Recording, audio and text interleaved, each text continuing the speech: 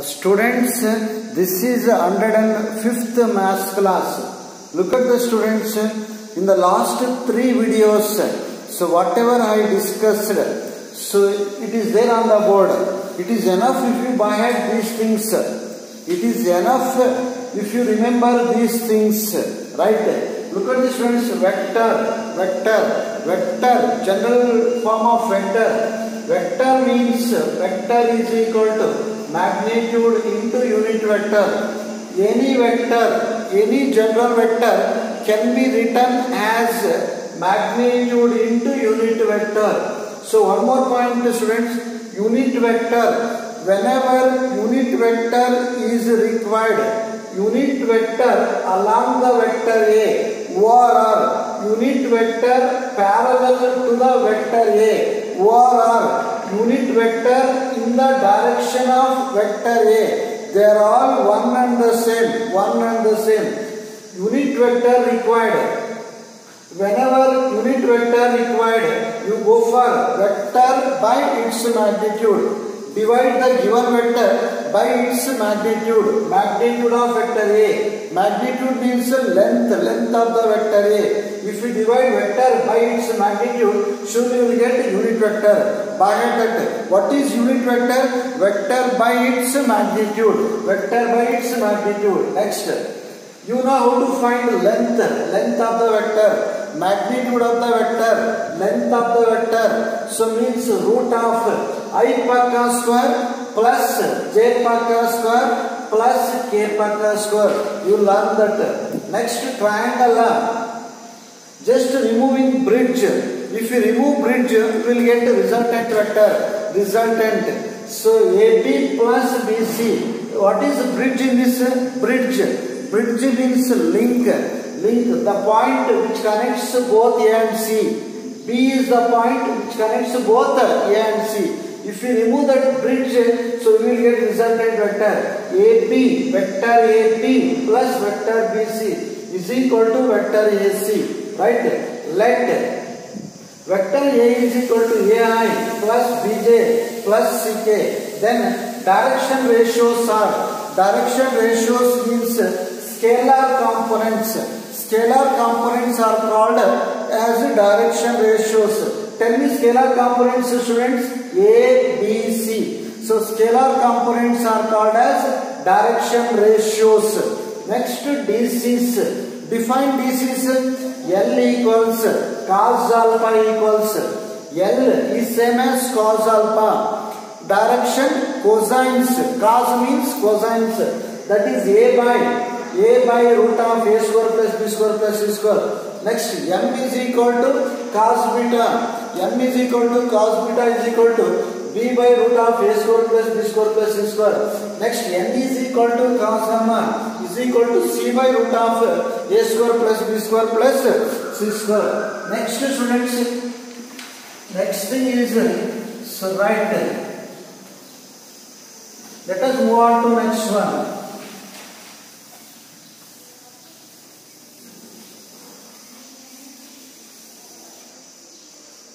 Given expressing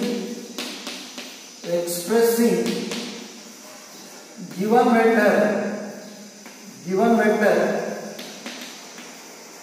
vector in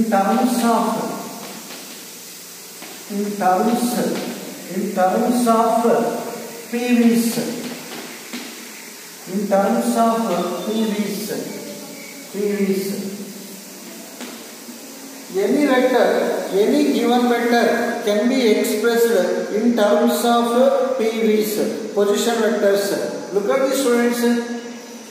Look at this. Any given vector can be expressed in terms of PVs. Observe this.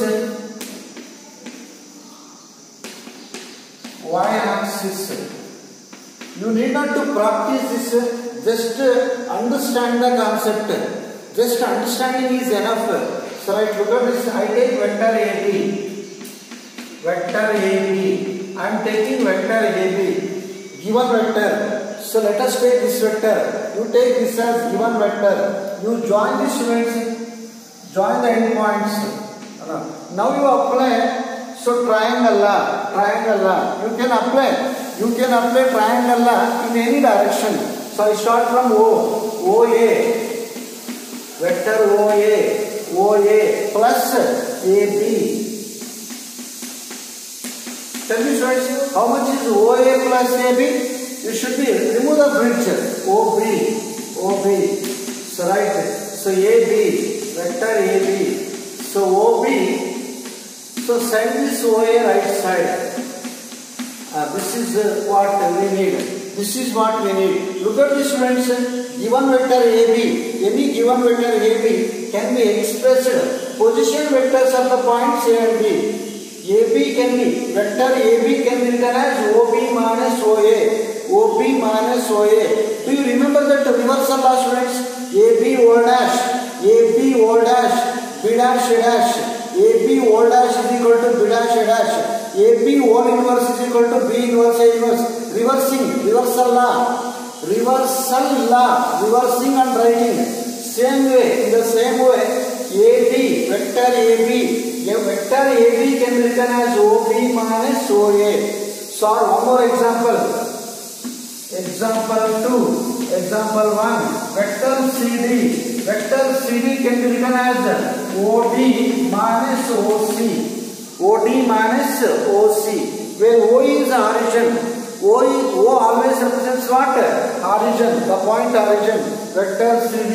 Vector MN can be written as ON minus ON. I hope you understood students. So next point. Next one. Collinear or parallel. Collinear or parallel vectors.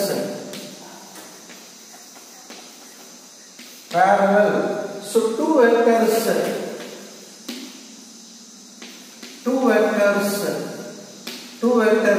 Vector A and vector B are said to be collinear.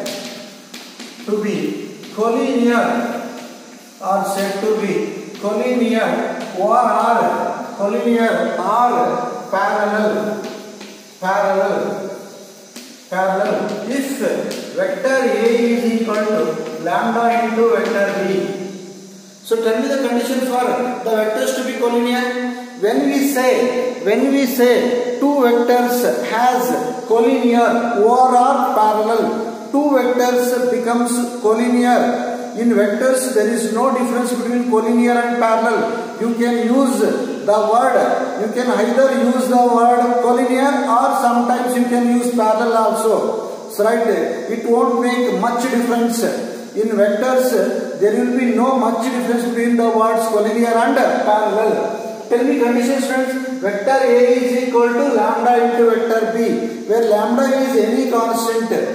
So if vector A is equal to lambda into vector B, then you can say vector A and vector B are collinear. Vector A and vector B has collinear. Or same condition can be changed into one more form. Vector A, I take vector A as A1i plus B1j plus C1k. I am taking vector A as what? A1i plus B1j plus C1k plus is equal to lambda into, I take vector B as A2i plus B2j plus C2k. So I am taking vector A as A1i plus B1j plus C1k is equal to lambda into, so you take vector B as A2i plus B2j plus C2k. That implies, you know that very well students, you learned that in last video. When we say two vectors as equal, vector A on left side is equal to what? Vector A on right side. When this happens, when it is possible, this is possible only when I pakka is equal to what? I pakka. J pakka is equal to what? J pakka. K pakka is equal to what? K pakka. That means corresponding coefficients are equal. corresponding coefficients are equal. So that implies, so tell me how much is I per ka? A1. Tell me I per ka A1 is equal to, tell me I per ka A2. It is not only A2, lambda A2. Multiply and take. Tell me I per ka. So lambda A2. So one more, B1. So write lambda into B2. Next C1, lambda into C2. So that implies, bring that A2 down. A1 by A2 is equal to lambda. B1 by B2 is equal to lambda. C1 by C2 is equal to lambda. Right hand sides are equal. Therefore, left hand sides must be equal. That implies A1 by A2 is equal to B1 by B2 is equal to C1 by C2. By this, you can use this condition. So to check or while checking collinearity or parallel.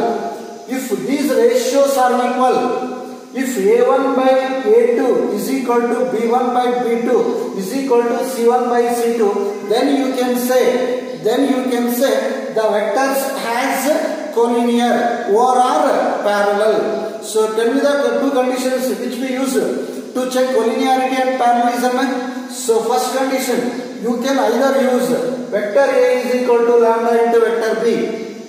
So by heart, remember this, because we use these concepts while solving problems. These things are required to solve problems, students.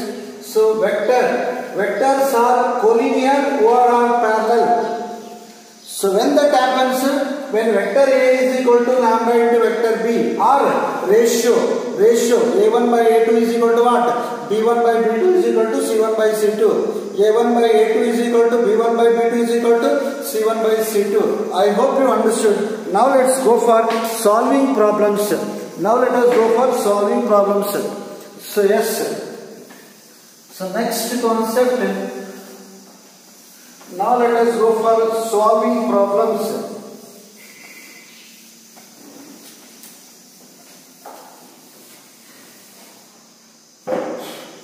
Find the values of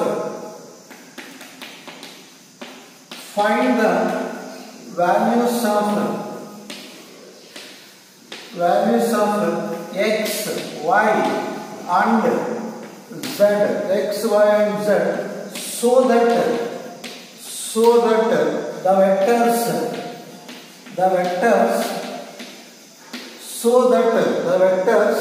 vector A equals xi plus 2j plus zk and vector B equals 2i plus yj plus k are equal. So now find out x value, y value, z value. This is one mark question, students. So easy question. Solution. So since vectors are equal, vector A is equal to vector B. In the question it is given these two vectors are equal. So when we say two vectors are equal, so when I per k is equal to I per k, j per k is equal to j per k, that is scalar components are equal. Tell me the values directly answer. Tell me x value. X is equal to 2. Next y is equal to 2. Next z is equal to k per k. I per k should be equal to I per k, j per k, k per k. Right? I hope you understood this one more question. Next question. So go for next question. Let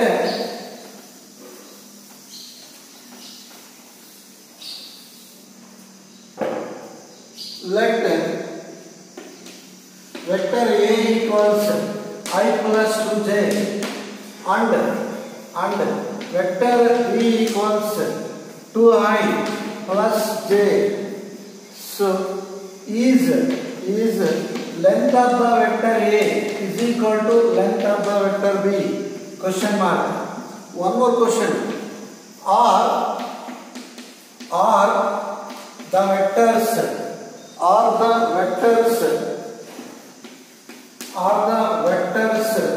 A and B equal? Are the vectors A and B equal? There are two questions in this, students. Solving is easy, so easy. First understand the question and go for solving.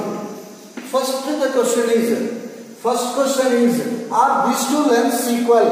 Find out the lengths and check. Next question, are these two vectors equal?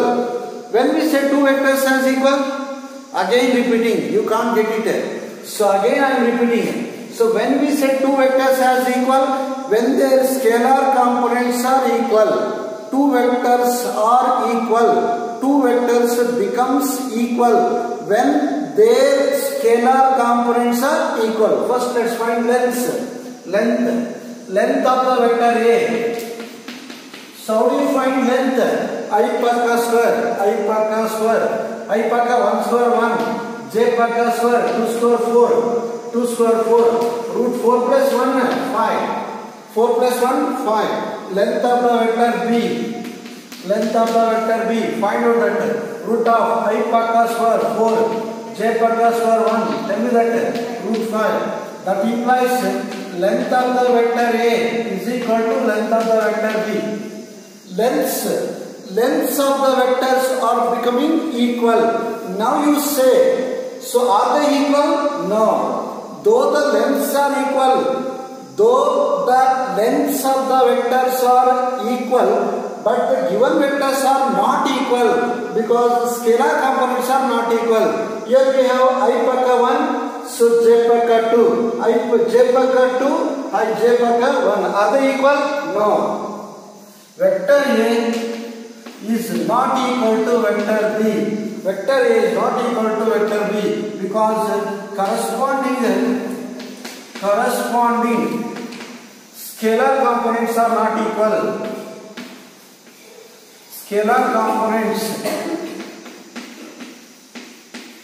Corresponding scalar components are not equal. Perfect answer. I hope you are understanding, students. Let us go for one more question. Find the unit vector. Next question. Find the unit vector.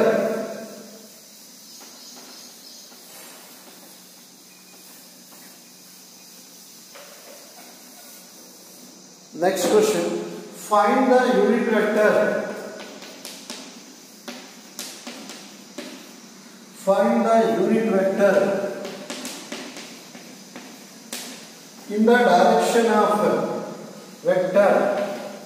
In the direction of vector A. Vector A equals 2i plus 3j plus k. Vector A is equal to 2i plus 3j plus k. So unit vector required.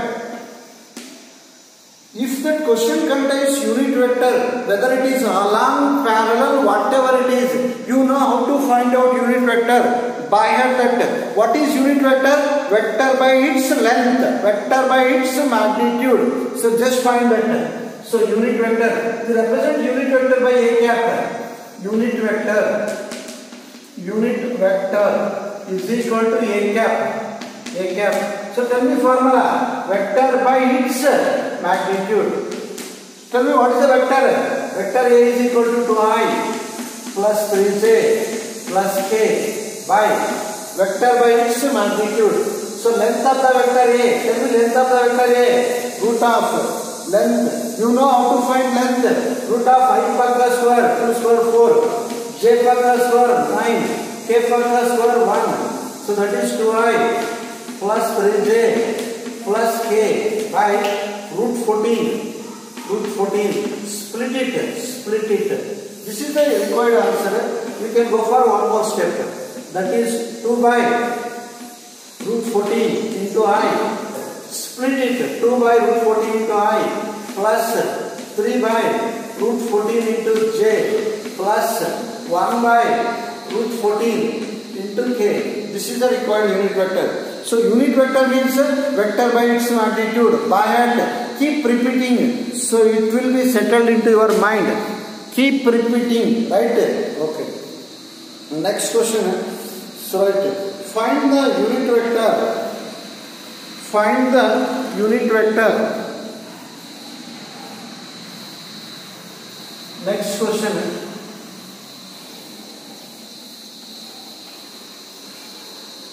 Find the unit vector. Find the unit vector. Unit vector in the direction of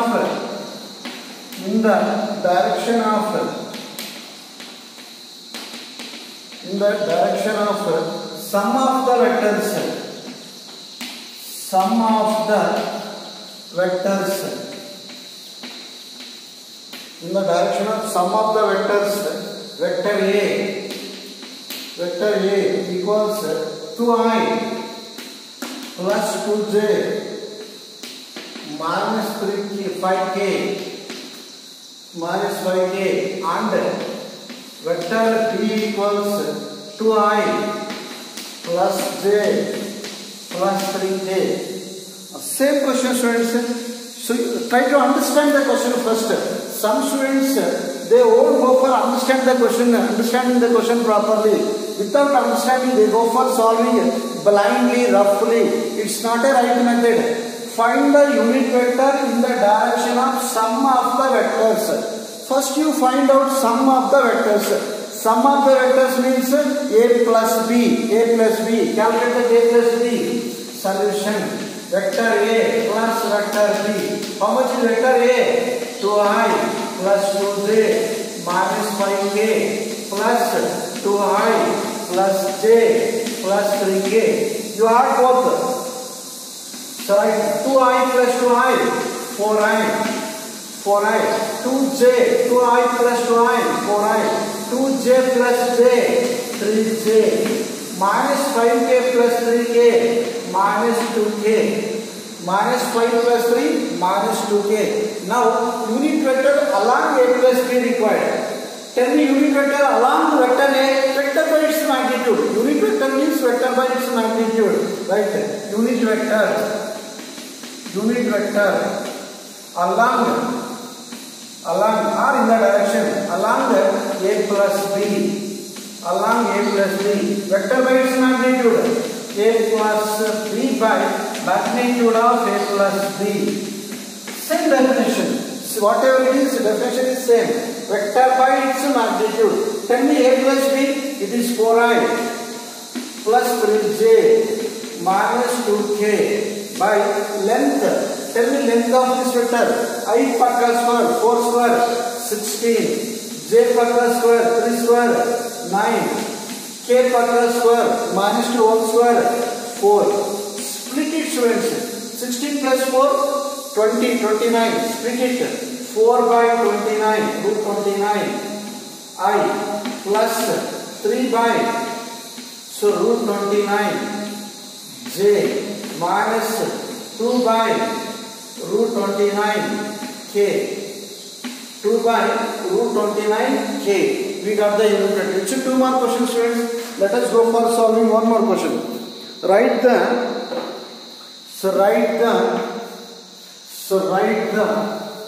Let us solve this one more question.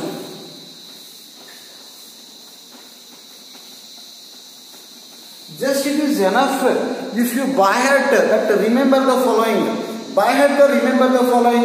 It is enough. You need not to practice all the videos of vectors. By hearting that remember the following enough to solve all the problems. First question. Write the direction ratios. Write the direction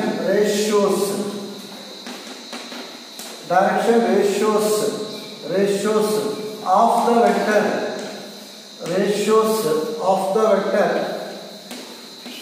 the vector. Vector A equals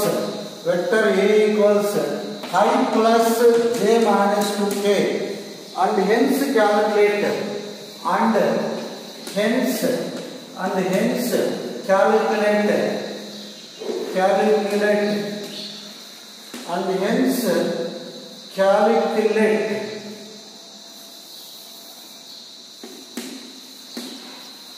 hence calculate its direction cosines, its direction cosines. It's so easy question, students. It is dead easy. So here it is asked to find out drs and dc's. Drs. Tell me what are drs? What are drs? Scalar components of the vector. Scalar components of the given vector are called as drs. So drs are. So tell me drs 1 minus 2. So these scalar components, are they scalars or vectors? Scalars. I paka, j paka, k paka. Scalar components are called as what? Direction ratios. DC's. So DC's. Tell me DC students. L formula. Tell me L. A by root of a square plus b square plus c square. M is equal to b by. N is equal to c by. L is equal to a by 1 by root of a square. 1 square is 1. 1 square is 1. Minus 2 whole square is 4. 1 by root 6. I got L. Next M. M is equal to b by a b c b by. So 1 by root of 1 plus 4. So 1 by root 6. N. So that is again minus 2 by root 6. So we got D6. DRs, DC's. 2 more questions. Let us stop this class. We shall continue solving problems in the next class. Thank you.